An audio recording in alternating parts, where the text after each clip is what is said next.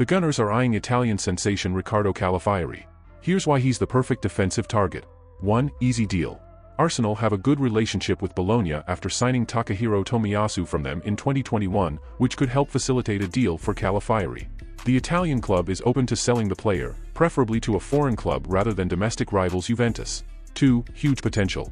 Calafiori impressed during the 2024 Euros, despite Italy's early exit.